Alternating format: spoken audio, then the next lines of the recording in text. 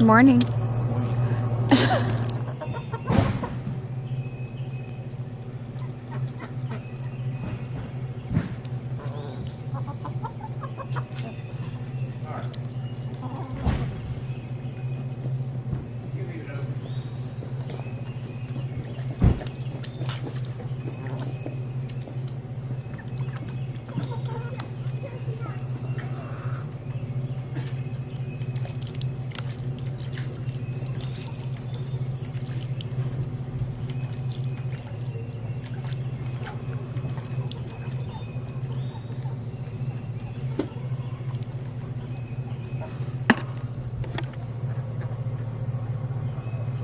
We love the ducks, but man, can they dirty up a clean water bucket in no time.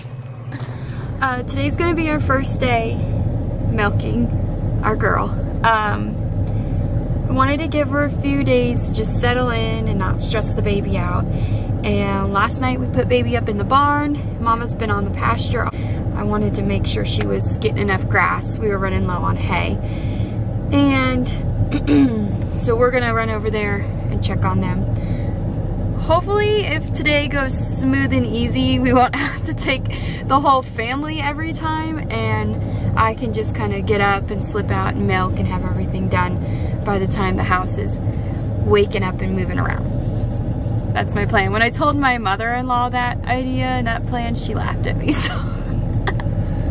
Well, see, I'm not a morning person, but this is gonna force me to be a morning person, that's for sure.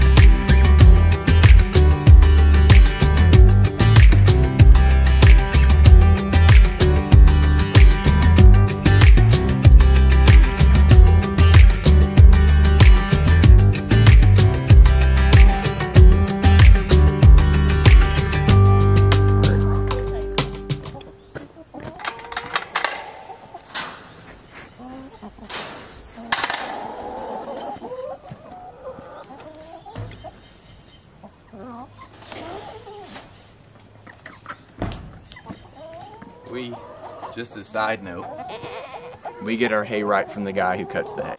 We go right out to the field that it came from, and that way we're helping somebody in our community. Although we do love our local feed store, and we try to go anytime we need anything extra. Yeah, we do love our local feed store. Our local feed store. Try to help them as much as we can and support them. But it cuts the price in half going right out to the field and buying hay from the guy.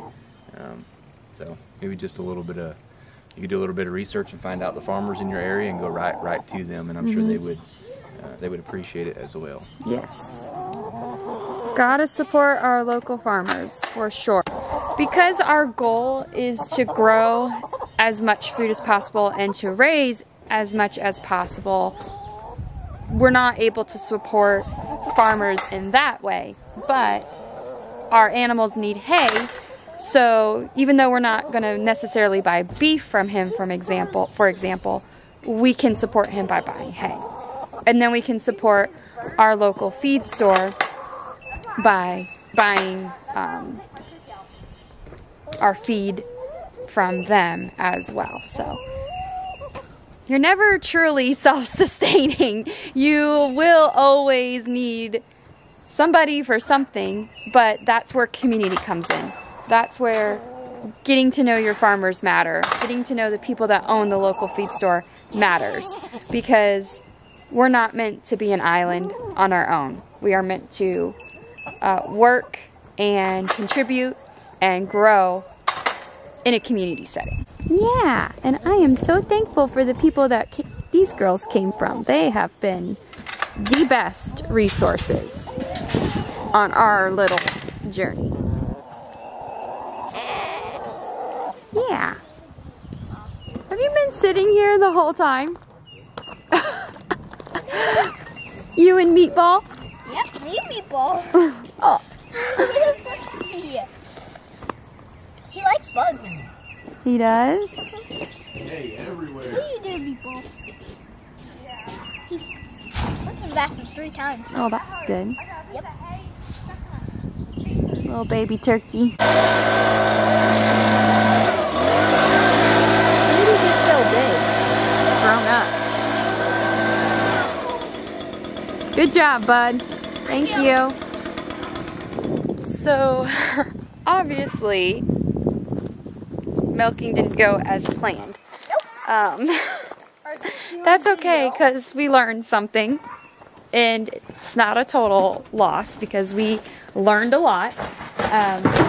We are going to have to come up with a stand. My father-in-law was just here, and we were telling him about it all. And so his carpenter brain is already starting to turn, and he's coming up with ideas. And we were telling him about the mobile milk stand that a lot of people use, and how we like that idea because we do want to move her around the farm. So he's already coming up with ideas, and I don't know. I know there's people probably watching this like, yeah, what are you doing owning a cow? You have no clue what you're doing. True. But as I've said before, I'm not afraid to try, and I'm not afraid to learn. And today, if all that I accomplished was a lesson in this classroom, it's not a loss. So we know what to do better. We know what we need, and you just go with it. You just learn and you grow and you do better every day. It's like that with everything. If I didn't know how to be a nurse when I started nursing school. I had to learn every single day, and even once I graduated, I still had to learn. Every time I stepped foot in the door of the hospital in that ICU, I learned something every day. That's life. So you can't be afraid to start something or do something because you don't know how to do it. And you can read all the books in the world and watch all the videos and things, and you're still not going to know.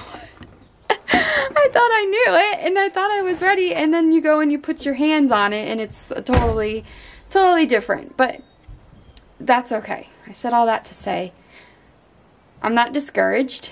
You shouldn't be discouraged with where you're at.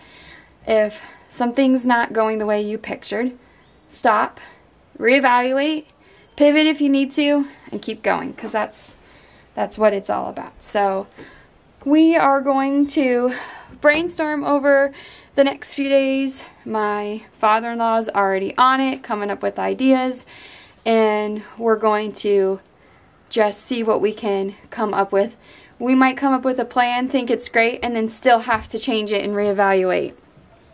That's okay, because that's life.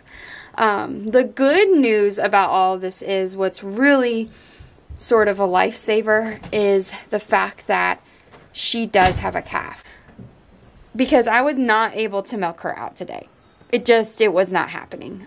She was dancing too much. We did not clearly have the right setup. And we were able to let that calf out, and she nursed on Mama right away, and all is well. So it's not a complete and total disaster as we call things. It's just, we got to go back to that drawing board, and we got to figure out a new plan. It's all going to work out in the end. And it's going to work out in the end for you too. So may the Lord bless and keep you until we meet again.